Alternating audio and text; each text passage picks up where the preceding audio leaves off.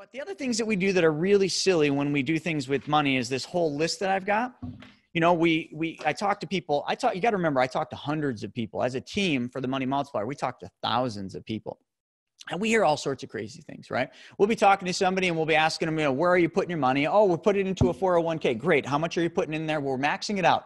Okay, great. I mean, that's something we're going to talk about, but you're maxing your 401k out. Great. So we got your savings down. How much are you actually, like, what are you spending? Where's your money going on a monthly basis? Well, we got a Visa, we got a Discover, we got an Amex, we got a car loan, we got, and it goes right down. Oh, we got a boat and we got this. And I'm like, okay, what are the interest rates that you're paying on all these? Well, this credit card's 20%. This one, we got one of those 0% intro rates. Yep. For 6 months. But then after that, it jumps up to 29%. Car loans, 5%. Boom, boom, boom. Boat loans, 6%.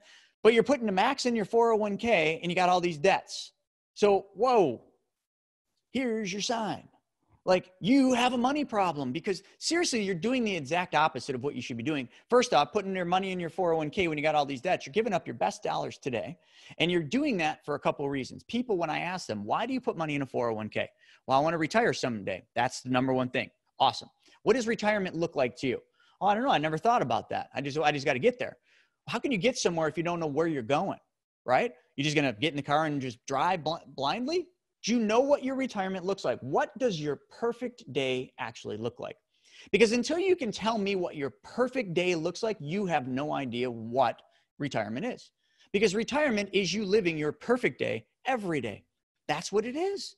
It's nothing more. Retirement isn't what you see in the Prudential commercials with the boat, the sailboat, sailing off into the sunset. Because what happens to that person that sails off into the sunset, they get hit in that storm that's going on right now and they don't come back. That's right. Well, that's what we do. Retirement comes in many shapes and sizes, but to most people, retirement is being able to, having the freedom, the time freedom and the financial freedom to live your perfect day every day. So you need to define your perfect day. You need to understand, what does your perfect day look like? Once you can tell me what your perfect day is, from the moment you wake up, what do you smell? What do you see? Who are you with? What do your sheets feel like? What do you hear? And then if you can do that throughout your entire day till the second you lay back down, you close your eyes, that's your perfect day. You should be able to live that day every day. That's retirement. But we've been tricked into thinking that retirement is a whole bunch of different things. Retirement is, I don't even know. People I don't even think know what retirement is. To me, it's that. So until you can figure that out, you don't know what it is. So what are we doing? We're putting money blindly over here in these financial companies, giving up control of that money to the financial company. Then for you giving up control, what are they doing with it? Well, they're using it. They use that money. They make money on it. But what else do? They charge you a fee. That's right. If you own mutual funds, ETFs, isn't there a fee? There is. 12B1 fees, management fees. I could keep going, but we'll stop right there. How much are those fees? Well, could be anywhere from 30 basis points up to over 2%, depending on the mutual fund. So many of us have been now tricked into doing the easy way in your retirement plans, and you guys don't have to admit it, but how many of you have money in your retirement plans going into one of those fancy-dancy Freedom 2020, Freedom 2030s, Retirement 2020, Retirement 2031, that fully diversified fund that self-adjusts as you get closer to retirement? How many of you have those? I know you do. I know you do. You don't even need to tell me. Here's your sign. Because those are some of the most expensive funds that there are. They make them seem really good, but why? Why? Fees. They're expensive. They're expensive because it does more. That's it. It's just set up. It's just a computer program running on the back end, but they charge you more because, oh my gosh, it is fully diversified around what the day you're going to retire. And the closer you get, it gets more conservative. Oh, well, yeah, you can do all that for me because I don't have time for that. I don't know anything about money. Folks, you all know way more about money than you give yourself credit for. You just have been taught to think that money is so complicated that you need to give up control to everybody else. And listen, why am I telling you this? Because I was that guy. I was that advisor that you gave up control of your money to. And what did I do?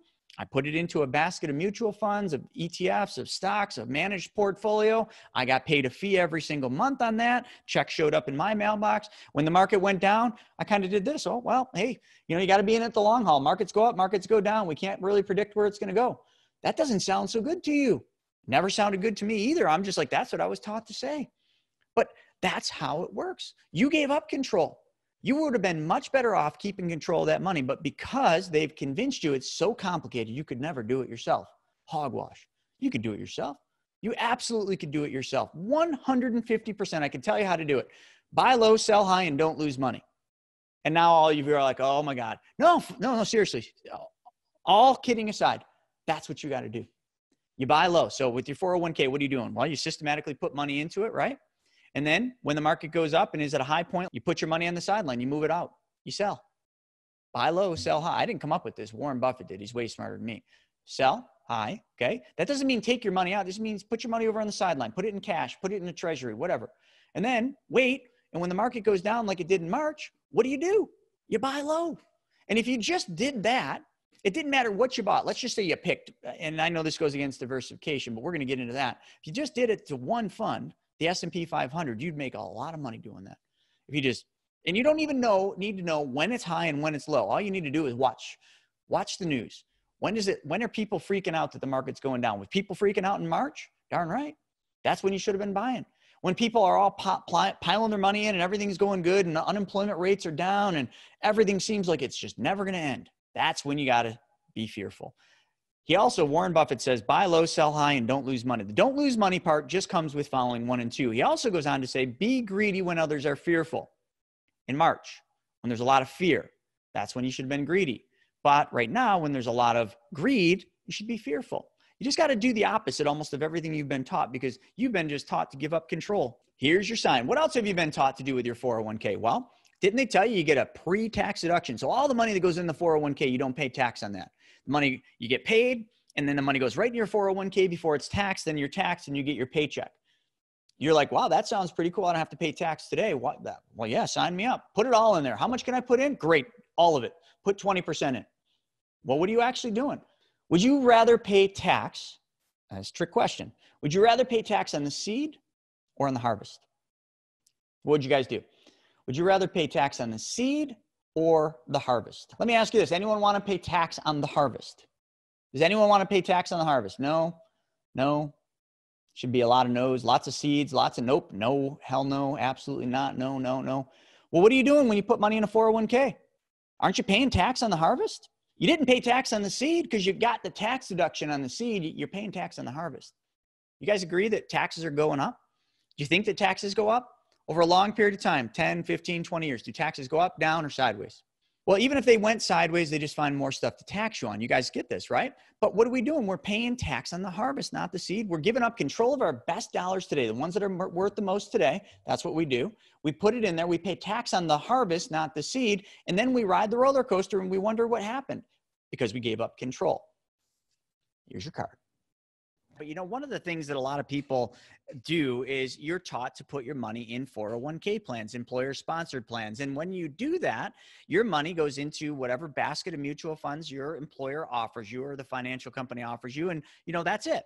You give up control of your good dollars today in hopes of making big returns in this basket of mutual funds, and then you take the money back later. But what if there was a way where you could actually use the money in your 401k without penalties, okay, without taxes? You could just use it to do similar things to what I just mentioned a second ago. Well, there is, and it's actually very lucrative right now because of the CARES Act. So now you have access to $100,000 instead of just $50,000 in your 401k, and you can take it out as a loan.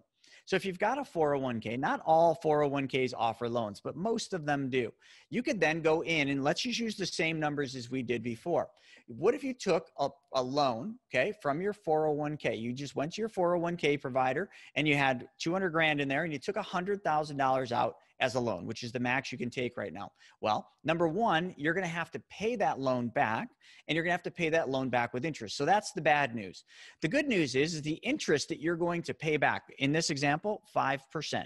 The interest you're paying yourself back, that's interest that's paid back to your account. So remember what Warren Buffett said. He said, buy low, sell high, and don't lose money. That's his secret sauce for making money in the stock market. And that's all you ever need to know. If all you did was buy low, okay, March, of 2020, sell high. Today would be a nice day to sell because it's way high. Okay, buy low, sell high. Well, then you couldn't lose money because if you just followed that strategy, you wouldn't lose money. But so many people get greedy and they keep their money in thinking that this gravy train of the market going up is never going to end. Well, I assure you it's going to end, and probably sooner than later. It's an election year, so just give it a little bit of time. But what if you took a loan from your 401k? What you'd have to do is you'd have to sell out of the basket of mutual funds that you have available, meaning you sold high. You took that loan and you went out and you did something like what we talked about with the home equity line. You did a private loan and you charged 10%. And then what would be the spread? Well, it'd be the $5,000 again, right? Because if you're only paying 5% in interest on your loan to your 401k, but remember, you keep that 5%. The home equity line of credit, the bank keeps that 5%. This scenario, you are the bank. Your 401k gets all of the interest that you pay back. So 5%, that $5,000, that went back to your account, but you still had to pay that 401k back. So we don't want to make you work harder. So what you got to do, you got to make that money work harder than you. So you take the $100,000 and you put that money out there at 10%. You do a private loan. You invest in a private fund like West Coast Income and earn 10%. Now, the same thing happens here. You're making $5,000. That's the spread between what you're paying and what you're making. But here, you're actually making way more than that, because you're not just making the $416 a month, which is the spread. You're also keeping the 5% interest that you're paying yourself back. You see, this is such a simple strategy. This strategy would work for credit cards even better, because take that 10% out, forget that $100,000. Let's say you had $100,000 in credit card debt. That's a lot, but let's just use the numbers that are up here. If you took a loan from your 401k at 5% and all you did is paid off all your credit cards, and your credit cards, let's just say, had an average interest rate of 15%. So let's just do the math real quick. So if you had $100,000 and that $100,000 was charged 15%, well, you'd be giving up $15,000 per year. Okay. You'd be giving that to the credit card company, 15 grand. But now, if you just took that loan out and you paid those credit cards and you took that 15 grand that you used to pay to the credit cards and you just paid it back to yourself, well, how much did you just make? Now you made an additional 5% on that. You made the 15,000 plus the interest you paid yourself back, and this would just pay it back. Literally, the money you're giving away to the credit cards, when you take that money back because you pay the credit cards off using your loan, you just use that money to pay back the loan. And you literally, whatever you're paying the credit card companies, that's how much interest you're now making, because you're paying yourself now. And I could go on for days. I don't want to go too long in that, but that is such a simple, easy strategy. And I've helped a whole bunch of you do this with loans from your 401k to pay off your debts, because your debts, you're paying more on your debts than you're probably earning in your 401k right now. Even if your 401k is doing really well, I have a hard time believing your 401k is beating what Visa is charging you on that credit card. True or true? Well, look at your credit card statement. What are they charging you? 20, 24, 27? Who's got a 29% credit card? That's right. Are you making 20, 24, 29% on your 401k? If the answer is no, look at this strategy. And it doesn't have to be 100 grand. It could be 10 grand. It could be 3 grand. Whatever your credit cards are, use your 401k to pay the credit cards off, but then be an honest banker and take the money from your credit card that you were giving them and put that back to your 401k. It's a win-win, folks. It's a win-win. And it's just making your money work harder. It's really good stuff. And, you know, you can do that with an active 401k or employer plan, which is even better, right? And then those of you that have an old 401k, a job that you've left, I can't tell you how many people we talk to that have those, they kind of just forget about them. You know what I mean? That's money we could put to work immediately. A lot of people lost their jobs. A lot of people are furloughed. Okay. Those people have old 401ks. So maybe some of you are in that boat. What can you do with your old 401k? Ever hear of a self-directed IRA? Any ever hear of a self-directed 401k? How many of you are self-employed? How many of you have an entity that you're the sole operator and sole owner of? You have no employees. Listen, folks, one of the greatest vehicles out there, in my opinion, is what they call a solo 401k or a self-directed 401k. Now, I know I talk about self-directed IRAs. Now, if you don't have an entity, and you got money in an old 401k or an old IRA and you're looking to be in control of it, moving it to a self-directed IRA is awesome, but let's take an extra step today. A solo 401k, okay, which is commonly known as they go by several names, QRPs, but is commonly known as a self-directed 401k. If you are a sole operator, the only employee of your entity, you qualify for a solo K. Now, they cost more. How much does it cost to open a self-directed IRA? If you don't know a guy like me, it's about $350 in setup fees and the small annual fee that they charge. You know a guy like me, you call Horizon Trust. We waive the $350 and then it's just a small annual fee for, basically an administration fee, which is very small. So that's what a self-directed IRA costs. Very, very little. A solo case is going to cost you, I don't know what. Anyone know how much they're charging for them? $2,500. I think you got to set the trust up, do some legal work, get the entity set up. But let's just say it costs you $2,500 to set up your solo 401k. By doing that, you now just gave yourself all sorts of options. Literally, you gave yourself options to get more tax deductions on money. You can get more money in it. You put yourself in full control of your money because now you have the option, just like we talked about with the regular 401ks with the loans, you now have a loan provision. But how about in a loan provision? What if your administrator of your solo 401k just said, here you go, Shana, here is your checkbook for your 401k. Now that's dangerous. Here's your checkbook, right? You can now write checks from your 401k, but don't get too excited. Don't you dare go buy a flat screen TV or anything like that.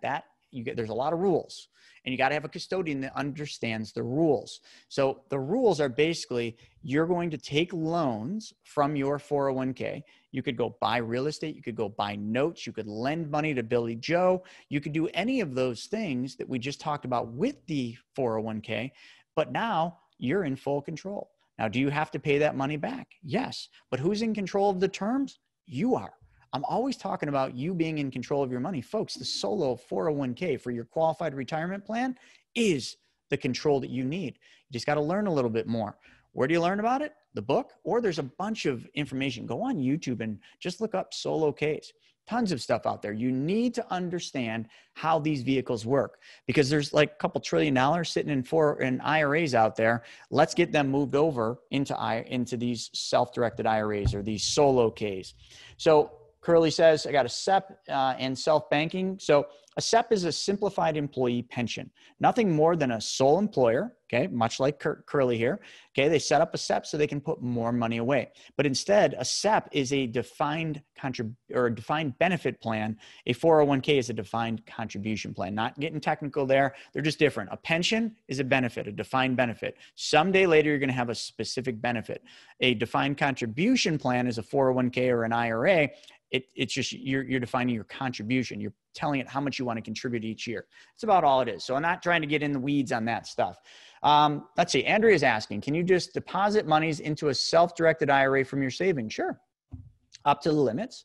So you certainly can. It's just, you can only deposit into your self-directed IRA up to the limits. And depending on your age, you might have catch-ups. And the limits change every year. So the best thing is I can tell you what the limits are, but just Google it. Because I want you to start getting used to doing things yourself. I can keep telling you all this stuff, but it's just easier if you learn where these resources are. You just go to the Oracle, which I call is Google. I said the Oracle, I call it Google, but Google, I call it the Oracle. And type in contribution limits for IRAs 2020 or contribution limits for IRAs 2021. They always go up. And you can do the same thing for solo case. So just get used to doing that. But yes, you can contribute to it. You get a tax deduction. I would highly suggest if you don't have one yet and you're looking to set up one of these vehicles, that whole traditional part, let's talk Roths. Because you know what? I always talk to you about paying tax on the seed, not the harvest, right? Well, if you put money into a traditional 401k, essentially you're admitting that you want to pay tax on the harvest, not the seed, because you're getting a deduction on the deposit today, your contribution, but you're paying tax on the entire amount later. Let's talk about a Roth 401k or a Roth self-directed 401k, or commonly known as Roth Solo, okay, or a Roth self-directed IRA. All Roth is it basically just means that the money is going to go in after tax and you're going to take it all out tax-free. Your contribution to a Roth IRA is taxed. It's already been taxed. That money is after tax dollars. You got paid. You paid tax to the government. You make a deposit to your Roth. You paid tax on the seed. Someday later, when you take money from that Roth, it's all tax-free. Let me give you an example. Let's say you're a wholesaler, real estate wholesaler. So you go out and you got a Roth let's just say you got a Roth self-directed IRA, okay? And you find a deal and you have to put an earnest money deposit of $1,000 down. So you do a direction to invest from your self-directed Roth IRA for $1,000 and you pay $1,000 to the escrow agent, title or attorney, and they hold your $1,000. You then go out and find a buyer. You call Chris and you say, Chris, I got this great deal in Williamsville. I picked it up for $100. I want a $5,000, or actually let's round it up. Let's do $10,000 assignment. The house is worth $250. I'm going to buy that. Okay. I'm going to give you $110,000. 100,000 is going to go to the seller of the house. 10,000 is going to go back to your self-directed Roth IRA. Okay. You follow that. We put $1,000 in escrow to hold that contract. That's your escrow deposit. You made $10,000 from me. I paid you $10,000 at the closing of that deal, but I didn't pay you. I paid your self-directed Roth IRA. So now how much money did you just make on that one transaction for $1,000? So you had $1,000 in your Roth self-directed IRA and you just made 10. How many of you want to pay tax on $11,000? And how many of you want to pay tax on $1,000? Which one is it? You want to pay tax on 1,000 or do you want to pay tax on 11,000? That's what the Roth does. That profit you just made of $10,000 on that one assignment deal that you made to me, that's $10,000 in profit. It is all tax-free inside the Roth wrapper. So that's why you use Roth 401ks, Roth IRAs. They're just a better way. Pay tax on the seed, not the harvest. That's what we always say. All right. So I went long on that. Let's see what questions we got. Michael said, can this be done with funds in the stock market? Sure. You just got to sell the funds. Oh, I'm sorry, Michael. Can this be done with funds in the stock market? Yes. If you have funds in the stock market, could you sell the stocks that you are invested in right now, take the gains, and then do everything we're talking about? Sure you can. Sure you can. I think if that's what we're talking about, maybe you mean you got stocks or mutual funds in your 401k. When you take a loan, you're going to sell those positions.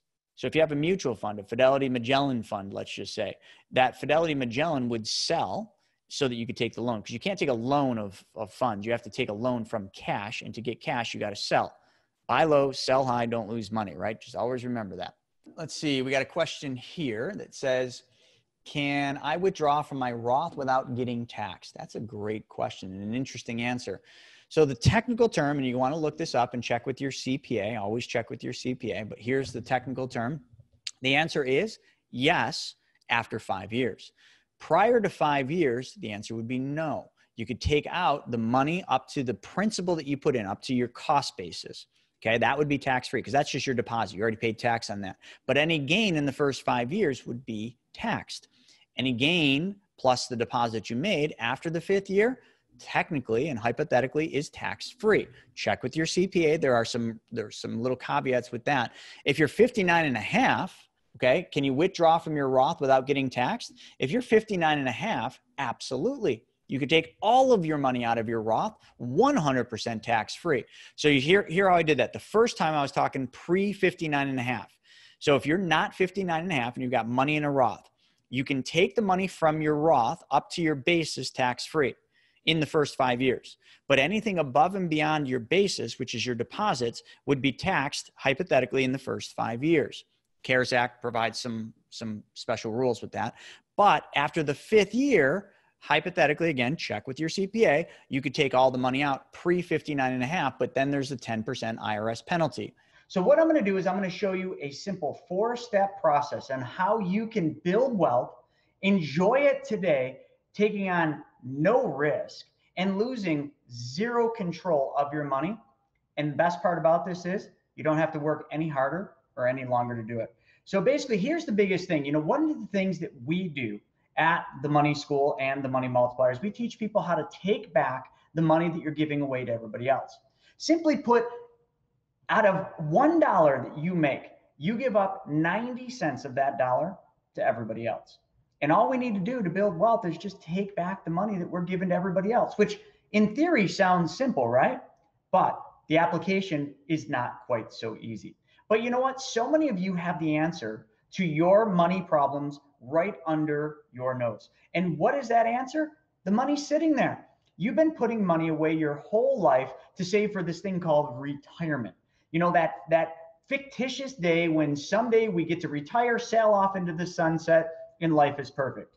Well, statistically, not quite. So that's not quite what happens. You see, statistically, what happens is out of 100 people, 95% of them are not financially secure at that time. 95% of them have to make other decisions. Some of them decide to work until they're into the 65, 75, 85, not because they want to, but because they have to. I don't want that to be you. And I can tell you why that's the case.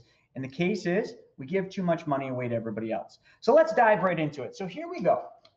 I'm going to teach you how to make money with money you already have. Essentially, your 401k monies or your 403b, 457, any of those employer-sponsored retirement plan dollars that you have, that's what we're going to do. And here's the situation. So we're not going to work any harder. We're not going to work any longer. We're not going to take on any risk.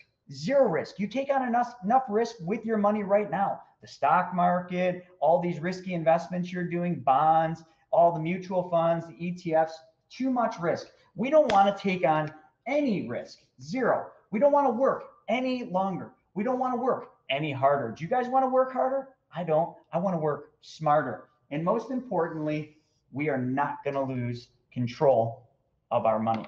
You see, that's what we've been taught our whole life, is how to give up control of the money that we make. That's what we've been taught. That's why we put our money in 401ks. That's why we give everybody else control of our money except for ourselves. You've been taught to do that. Well, not anymore, because here's how it's going to change. So let's just say that this side right here represents the money that you have saved in your 401k. Now, folks, don't get hung up on the numbers. This is just an example, but let's assume that you have $100,000 in your 401k. I'm going to do two examples. I'll do one for 50,000 too. But you got 100 grand in your 401k. And let's just pretend that that 100 grand is making 7%. So what does that mean? That would mean that you'd be making $7,000 per year. But you know what else that means? That means that your money will double in 10 years. Now let's talk about $50,000, because this seems to be the common number that I hear people say. So let's just say you only got 50,000. Well, 50,000, this is 100 here. So if you only had 50,000, well, at 7%, which is the rule of 72, that's all this is. It's 7.2%, but that money doubles in 10 years. $50,000 at 7% will make $3,500. That's what most of you are doing. And what else are you doing? Well, you're also riding the roller coaster of the market. You know that? Where are we at right now? Well, are any of you guys ready to start riding this roller coaster down? You guys like that roller coaster? Because I certainly don't. You know what I like? I like my money making this right at the top, right? So how do we do that? Well, where's your money going? So who do you give all of your money to? Don't we give some money to credit cards? Well, the first thing we have to understand is the rules of 401k. See, the step number one, what you need to do is you need to call your 401k provider and you need to ask them, are loans allowed? Can you take a loan from your 401k?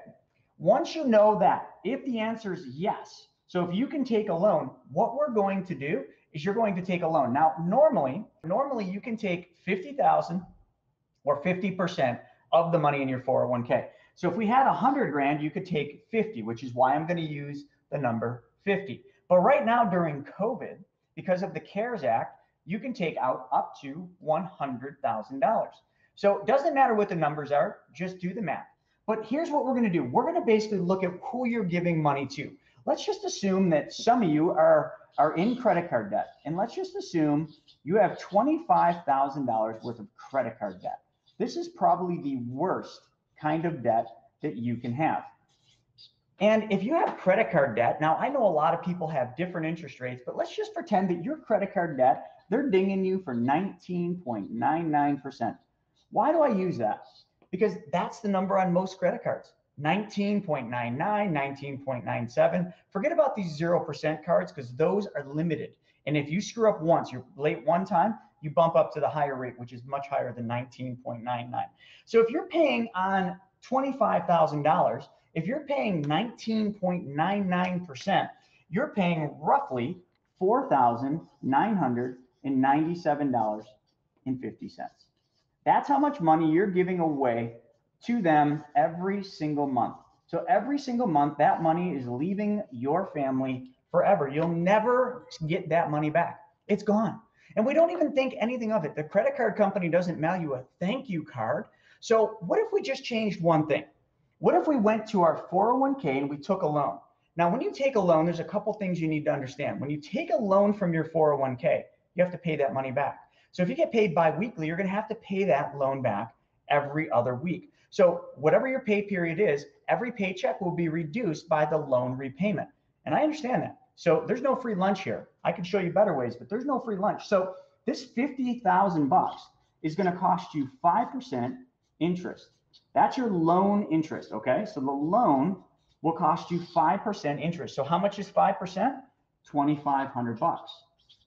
All right, so let's just assume now, let's just take these numbers that we're working with here. And if we've got 2,500 that it's going to cost us in those loans, of course, my thing's going to start falling here. There we go. If we've got $2,500 in interest cost that it's going to cost us on that 401k, who gets that money? Who gets that $2,500 in interest that the 401k is charging you? Is it the 401k company? Okay. Is it your boss, the company you work for, or is it you? Well, for any of you that said this money goes to you, you are absolutely correct. You get the interest on the 401k. So here's what we're going to do. We're going to basically take a loan from our 401k for $25,000. Okay. So we're going to take a loan for $25,000, and we're going to basically have that money come over here. And what we're going to do is we're going to pay off that credit card.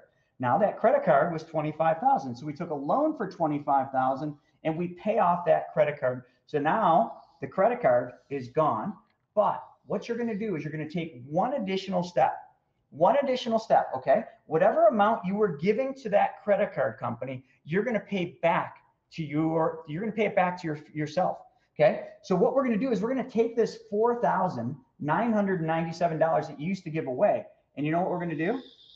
We're going to now give it to yourself.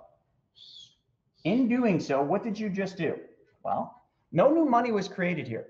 This was money you already had in your 401k. We just simply took a loan. And this credit card money was money you were giving away every month. You bought some things with it. No big deal. All we're going to do is we're going to then take back the money that you were giving away to the credit card companies. And we call this recycle and recapture.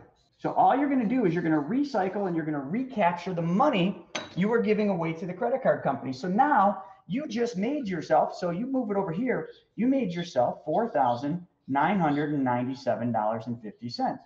Now that's only on 25,000 of it. We still have 50 grand we're going to use, right? So what else? Well, let's just assume one more. How about you got a $25,000 car loan? Let's just call this your car loan. Your car loan, if you had a $25,000 car loan, most car loans, I'm just going to use 6%. Now, you guys might get them lower, but this is just an example. And at 6%, your car is going to cost you $483 a month. So that means that every single month, you're writing $483 to the finance company that gave you the money to buy your car. And in exchange, you get to drive your car. Now, what does your car do every single year you own it? It goes down in value.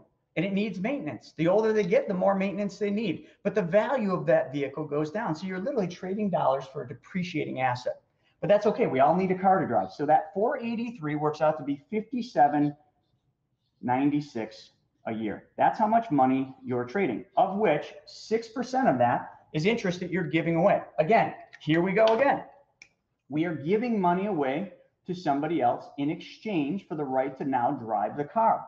But we want to change the dynamic. I want to show you how to take back the wealth that you're giving away. So very simply, all we're going to do is we're going to take another loan from our 401k. So down here, if I were to draw another arrow, we're going to take a second loan for $25,000, or maybe the first one. This is just a loan from your 401k. Okay. So we took that loan. Now let's make sure we got all the right colors on here.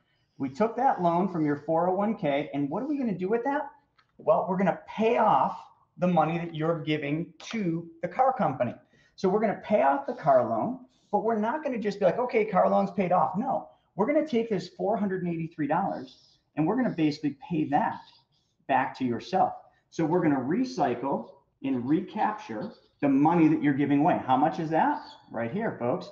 We're going to recycle and recapture the $5,796 a year that you were giving away for the car. Now the car is bought and paid for. You paid for it using a loan from your 401k. And now how much money did you actually just make?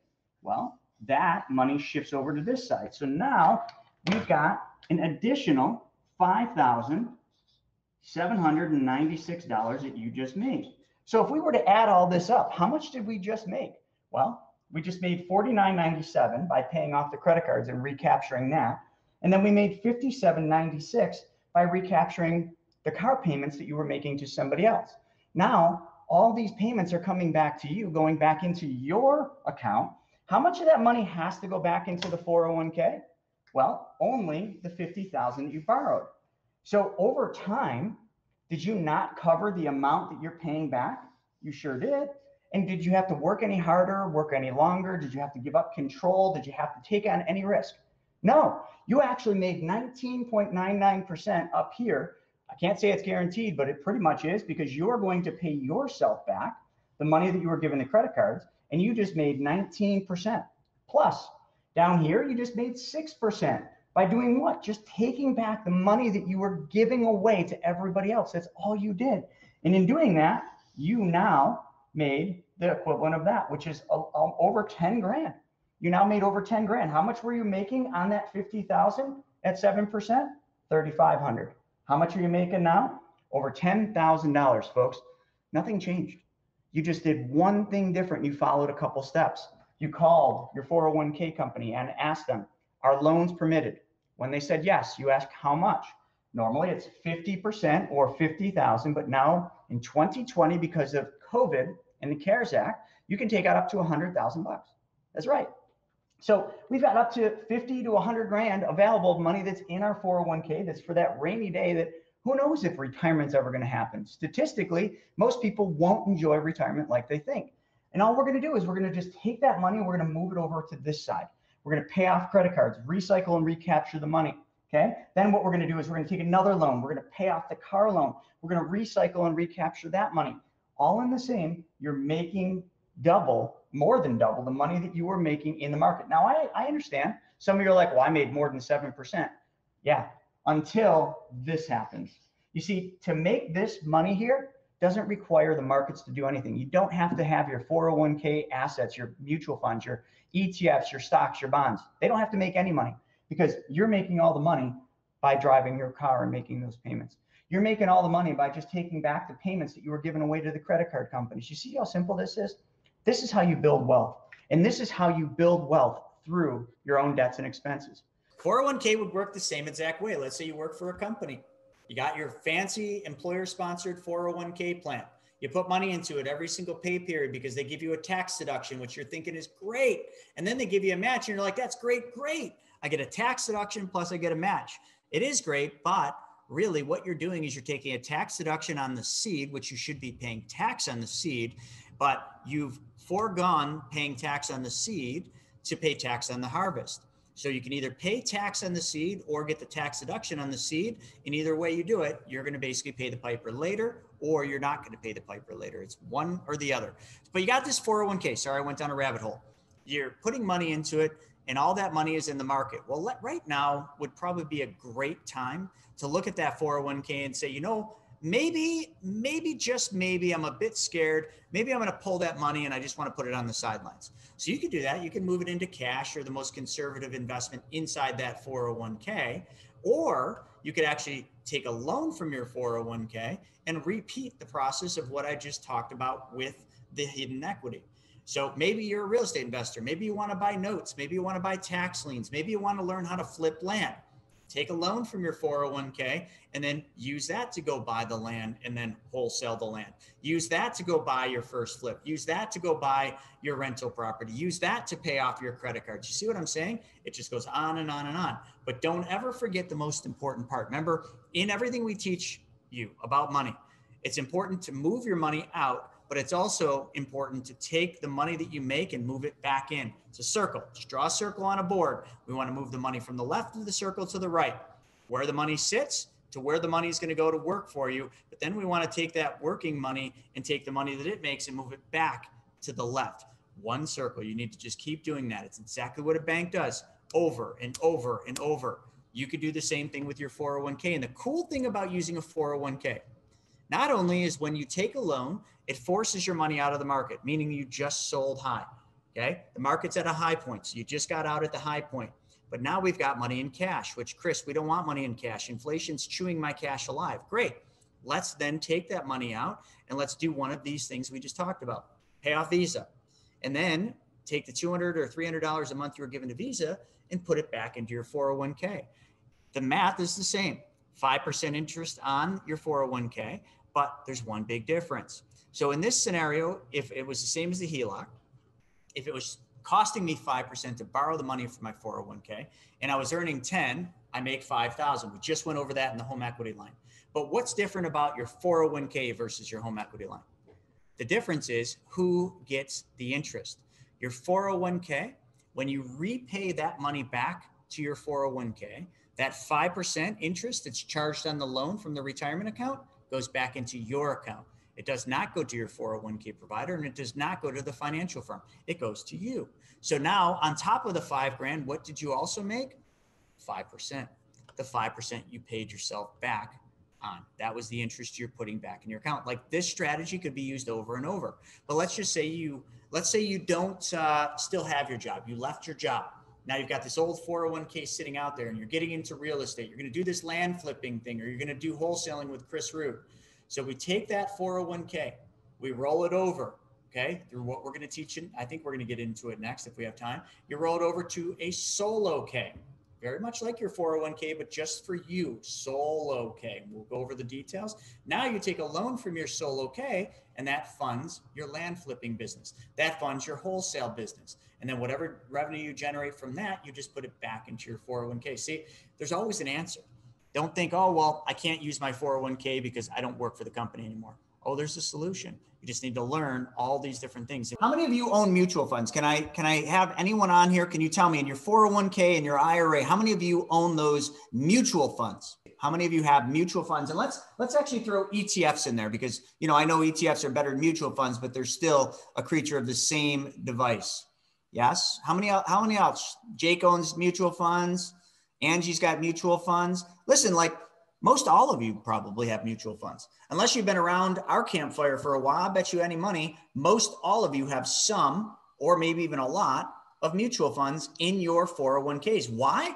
You don't have a choice. That's why. Your 401k that's offered by your employer that they give you that match from, guess what they give you the option to invest in? Mutual funds. What else is available in your 401k? How many of you can buy individual stocks inside your 401k? I'll bet you it's less than 1% of 1% of the people on here. How many of you have ETFs, which this should just be a common thing? How many of you have ETFs available in your 401k? Maybe 5% or less. That's a damn shame. So the only option you have in your 401k, and just so everybody knows, the number for how many people have money in 401ks, I wrote all this stuff down, is it's crazy. It's like 85% of all people have 401ks in one form or the other. About 44 trillion, I said that right, $44 trillion in this country have their money in 401ks. And this, what I'm going to show you next, is what nobody's being told. All right, last question, we're going to get into this fee part because this is going to piss you off. All of you that have 401ks, IRAs, or any type of investment account where you're investing with somebody else, your financial advisor, your broker, whatever you want to call them. How many of you, and be honest, please, how many of you have read the prospectus front to back? Come on, let's hear it. If you guys have that, if you guys have a variable annuity, the prospectus is thicker than the Bible. So I know none of you read it because the typeset is so small, you'd need double powered glasses just to read it. I know somebody just said, ha, that's a joke. Nope. Nobody's read the prospectus. Why? Is it because it's above your head? Is it too hard to understand? Is it just not a good use of your time? Or is there just not good information in there that you need to know? Because if you said there's just not good information in there that you don't need to know, you're wrong. Everything you need to know is in that big, giant Bible-looking prospectus that probably today is only emailed so that you can quickly hit delete because you don't even want to look at it. And in that prospectus, we'll tell you all the things you absolutely should have known before you invest. But here's the funny thing about retirement plans. 401ks are the only product, period, the only product that Americans buy that they do not understand. None of you bought your lawnmower because you didn't understand what the lawnmower does and how to operate it, right? No, you all know how to do that. None of you bought a car because you didn't understand what that thing does, right? But the 401k is the only product, because it is a product, make no two ways about it, that Americans buy and they have no understanding of what it is. They don't know the price or the quality of their 401k. How many of you know what your 401k talks? How many of you know what your 401k costs you? Seriously. How many of you know the quality of the 401k provider or the funds? Again, probably less than 1% of you. I was just gonna say, Chris, and that's another thing. Like when you have a 401k, you're limited to, what funds that 401k provider allows you to pick. And financial advisors are the same way. A lot of people are like, no, this guy's managing my money and whatnot. But no, I mean, I worked for Ameriprise Financial, which was American Express Financial Advisors at the time, and they were transitioning, but we couldn't sell other, outside funds or steer people. Like we had to pick what funds Ameriprise offered to their clients that we could pick from. So it wasn't even like we were really going in the best interest of the client because we were so limited in what we could actually recommend. It's just stuff like that. It's just like, man. I love it. And, Brent Kessler says it best. And I remember the first time I heard this, I'm like, you know what, son of a pup, he's right. He says, well, how much he asks a whole group of people in the crowd. He says, so let me ask all of you, what do you know about your 401k? And then before anyone even says anything, he says, hold on a second. Let me tell you what you know about your 401k. He says, here's what you know about your 401k. You know whether you invested in conservative, moderate, or high risk. Maybe. And then he says, I think he pretty much says that's all they know, but that's pretty much what people know. They don't know anything about their 401k, but they know that if they go to work and they put their money into their 401k, they might have a chance, a hope that they can retire someday. Oh, and they might get a match. So now let's really look at what that 401k is, because no one understands it. Nobody understands the dangers. Very few of you, if any of you, are reading the prospectus, which holds all the answers to what I'm about to show you. And somebody had mentioned Vanguard, and I love that they mentioned Vanguard. Now, listen, I might be beating up on mutual fund companies right now, but I will tell you, I have a tremendous amount of respect for the gentleman who started Vanguard Funds. Vanguard Funds is an indexed fund family. That's all they have is indexed funds, okay? With the lowest fees, quote, well, some would say nowadays it's not, but they used to have the lowest fees in the industry on mutual funds. So Vanguard, if you have them, you're a little bit better than what I'm about to show you. So here we go. Let's talk about mutual fund fees.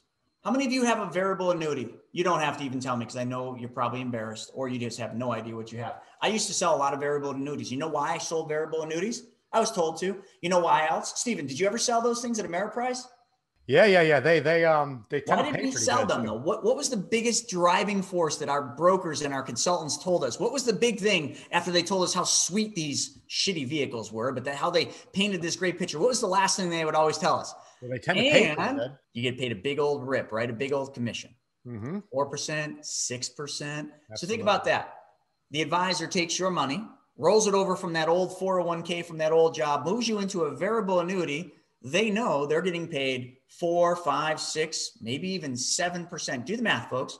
On 100,000, that's 4,000, 5,000, 6,000, $7,000. How many of you would be okay making that by suggesting a product?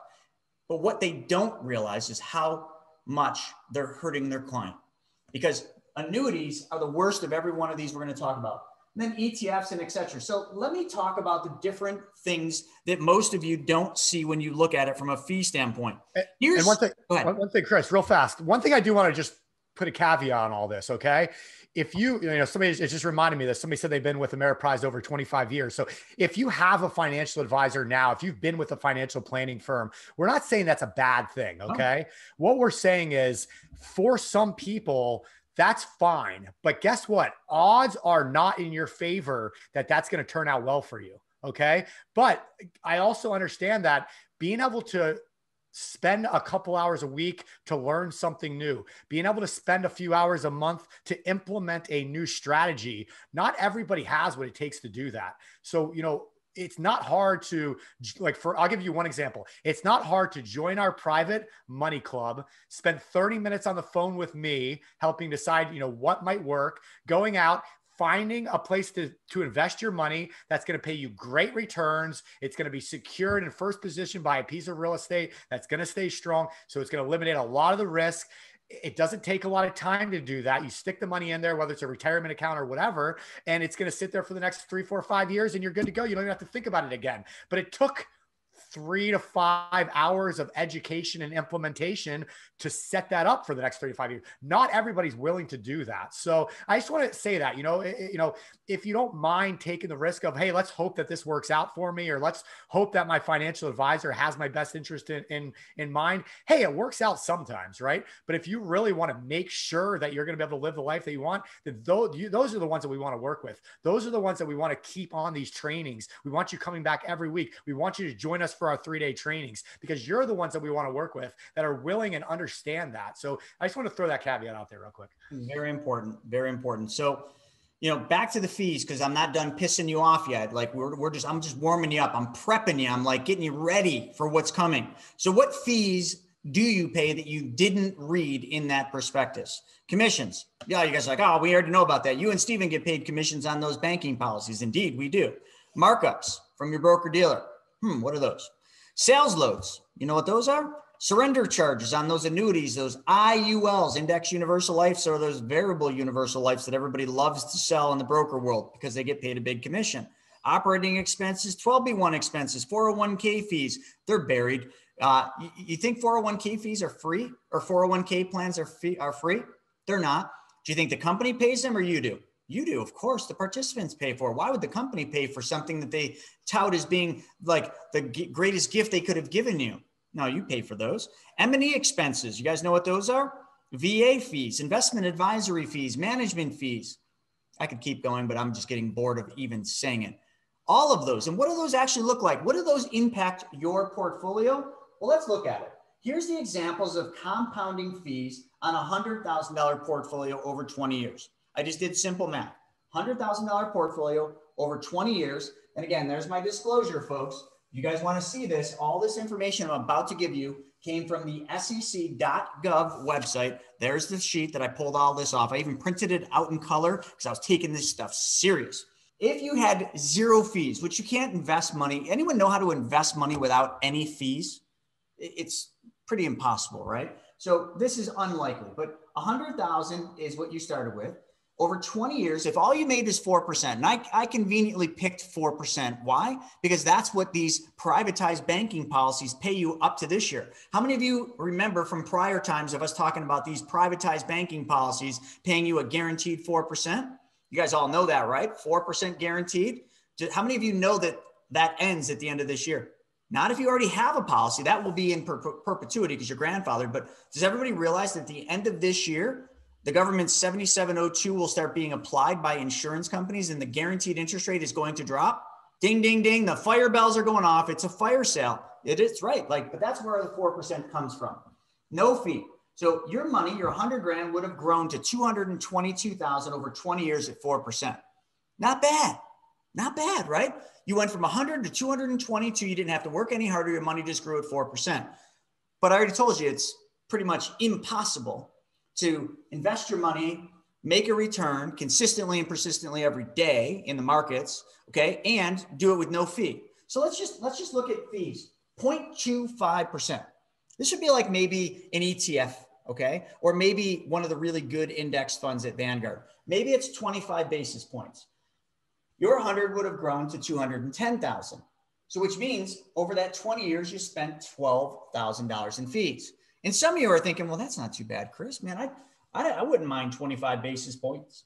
But what was the future earning potential of that 12,000? Don't forget that. Remember, each year, actually each quarter or monthly sometimes, that fee comes out, which means you have less and less money growing. So even at a 0.25 basis point, you lost 12 grand plus whatever that 12 grand would have grown to. But let's keep going. How about 50 basis points, 0.5%? If you paid on your mutual fund, which I don't know many mutual funds except for index funds that pay or charge 0.5. And also too, when you are told, oh, the expense charge is 0.25, you're like, oh, cheap one. Don't forget to read the prospectus. Don't forget about the 12B1 fees, the broker markups, all the things mutual funds do that aren't in your best favor, but make them the most amount of money. Let's not forget about those. 0.5%, 200 would have grown, or I'm sorry, your 100 would have gone to 200. You gave up $22,000 in the future earning potential on 22. But now let's get to what's realistic. How many of you have had an advisor, because I know this is what I charge, that charges you 1% management fee? And then they take that 1%, let's just assume that's the only thing you're paying, which it wouldn't be. You'd pay 1%, plus you'd probably pay a separately managed account fee, plus you'd pay the mutual fund fees, plus the 12B1 fees. Okay, I'm going on and on. Stephen's going to fall asleep if I keep going with the fees. But just 1%, your 100 would have grown to 180. That's a $42,000 haircut, plus the ability for what that $42,000 could have made. This is what you're taught to do, folks. Who's winning? If you earned a 7% return, let's get away from the 4. If you earned a 7% return on your money and you paid a 2% fee, and just so all of you know, except for you Vanguard folks, most of you are probably paying 2% or more. Any of you that have variable annuities, sorry, it's north of 2%. I don't know. Stephen, you ever do a variable annuity that was less than 2%? No. That's right. 2%. So we're just going to figure 2%. You know who came up with this right here? Not me. The founder of Vanguard. This is direct from his mouth. I just wrote it down. If you made 7%, you paid a 2% fee over 50 years. Over 50 years. I know it's a long time. You could break it down any way you want. You lost 2/3 of your portfolio. How many of you think 2/3 is a lot of money? Because if you don't, man, oh man, we have a lot more work to do if that's what you think. You would have lost 2/3 of your money. That right there is sickening. It really is sickening that that's how this works. And, you know, some of the rules to avoid these pitfalls are actually so simple. And I wrote them all down. How about the rule of 100? For retirement, the retirement gamble. If you're not planning to live to age 100, you are planning to fail. Okay, write that down. Rule number 1, if you're not planning to live to 100, you are planning to fail. Rule number 2, this used to be called the 4% rule. I call it the 2.5% rule. If you take out more than 2.5% from your portfolio each year, and you don't have somebody managing it and having a portfolio where you can take money from a safe place in down markets and all this, but let's just say you take more than 2.5%, chances are you're going to run out of money before you hit your final graduation date of 100 or whatever that is. Interest rate risk. Rates are low. If they go up, your debts potentially could cost more. Think about it right now. We're all using debt. All of us. Me, Stephen, we're all using debt. Okay. And interest rates are really low right now. You're locking in mortgages. You're locking in car loans at close to 0. If interest rates go up and your next car you buy, you got to pay 5% instead of 0 with the Toyota Finance Company or whatever company's doing that. Can you afford that increase in interest rates? I don't know. Stock market risk. We already talked about that. The volatility risk. If the market next year drops 50%, are you okay? If the market in 2 years from now drops 60%, are you okay? If the market in 3 years from now drops 30, 40, 50%, are you okay? Can you weather that? Can you hold out? Most of you, 90+% of you, the answer is no, you can't. What would the brokerages and the big mutual fund companies say? It's just a paper loss. Just hang in there. Just invest for the long haul. Bullshit, bullshit, and bullshit. You can't do it. Try it. How many of you tried doing that in 2008? Did anyone literally, and I want to literally give somebody the ability to literally be the hero today. Who on here today had money invested in 2008 and you touched none of it? And you rode out the 2008 recession. How many of you actually can say you did that without taking your money and moving into cash, without, changing anything? Did anyone invest for the long haul in 2008? Lost everything. Jim did. Okay. So Jim is literally a superhero. Donna is a superhero. Who else? Julie is a superhero. I didn't touch their money then. Cindy, superhero. Of course, this would be that 5% group where a bunch of people didn't. But I bet you, we got 130 people on here. For all the people are saying that they did, that's awesome. We got a lot of superheroes. You see, that is rare that those people held out through 2008, and actually could, because most people, fear hit them. They got really scared. They panicked. Reality set in. They lost their job. They couldn't afford things. They couldn't put food on the table, pay for their car payment, pay college tuition, and they pulled out, which means they sold low. Those superheroes that you just heard from were the ones that actually rode that roller coaster out. But now, one other question for all of you superheroes on here who literally rode that out and you could say you did, how did it feel? How did that feel? In the moment when the market was down 40, 50%, were you thinking, holy shit, it was painful, it was scary, it sucked?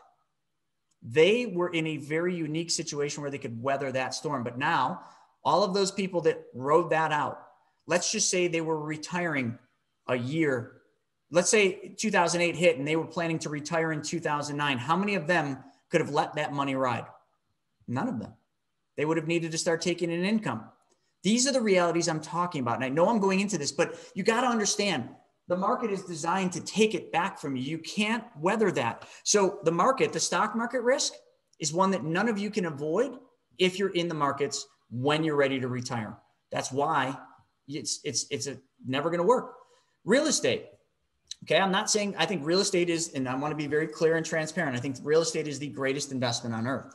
But I also think a lot of people right now are literally leading themselves straight off the edge of a cliff.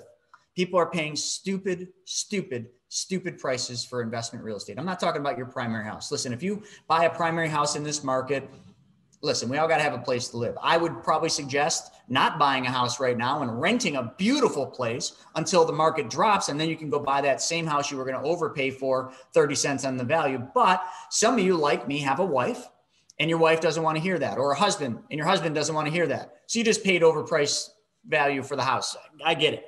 But real estate, people are jumping into real estate right now for the long haul.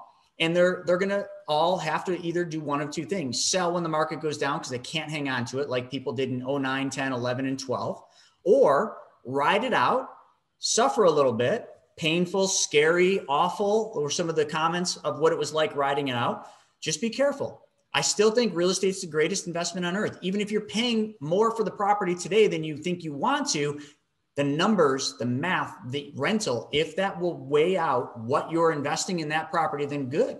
But ask yourself, can you afford to cover some of the cost if things get hard?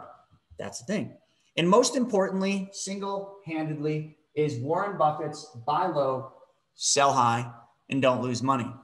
So when the market's going down, you should be buying. So everybody that was able to hold out through 2008, I hope that they were buying in 2008, 9, 10, 11, heavily buying. As much as they could put in, they were buying. I hope a bunch of you bought last March like I did, like Sodi did, like Steven did. We were buying when the market was going down because that's just what you're supposed to do. And when the market went high, what did they do? What did some smart investors do? They sell. A lot of people right now should be taking their gains off the table. You're foolish if you don't. I said that. Mark me on that. Your advisor is going to hate me for it. If you're not taking your gains off the table right now, that is foolish. It is irresponsible. It is you taking on risks you don't need to because of FOMO, because of the fear of missing out. So now that I beat all of you up and now I got you guys really fired up, and the numbers keep climbing, which is great. Usually when I piss people off, the numbers go down, but I'm hitting some really important pain bodies. I'm poking your bruise. And you know what? That bruise hurts every time I poke it. And that bruise is going to hurt a lot more when we keep poking it and keep poking it, but you're not going to realize the pain until the market crashes. And does the market go down faster than it goes up? Yeah. The market collapses. Why? We live in a digital age of little tripwires, of little domino-like things. When one goes down, the whole thing goes down. You won't be able to stop it. You'll get out a little too late. You're at the top of the mountain now. You're at the top of Mount Everest. Look around. It's beautiful. You're above the clouds. You can go anywhere you want. Where do you go when you're at the top of the market? When you're at the top and you take your money out of the market, then what? Where do you put your money? How do you protect that money? How do you still keep pace with inflation? How do you still beat taxes? What do you do? It's not knowing that it's going to crash. I already told you that's going to happen. It's knowing what to do with your money when it crashes. It's knowing what to do with your money today to weather that crash. You know, what's coming is going to be devastating. That's the easiest way to put it. But I want to clarify that. It's going to be devastating for the sheep, the 95% that conform to what everybody tells them to do. For the 5%, for all of you that join us for the 3-day and all of you that have been around the campfire, as Brent Kessler says, this is going to be the biggest opportunity of your life if you know how to play this game. So folks, to the opportunity seekers, to the thrill seekers, to those of you that want to be the bank, that want to make a ton of money and be the light in the darkness, this is your time. The next few years are going to be interesting, but they're going to be exciting.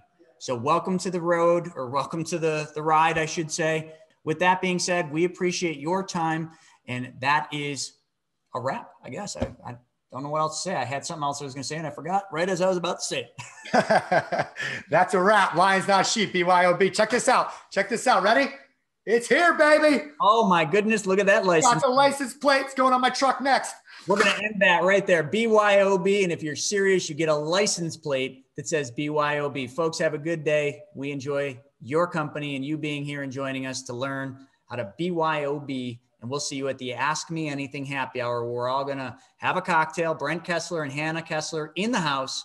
We'll see you then.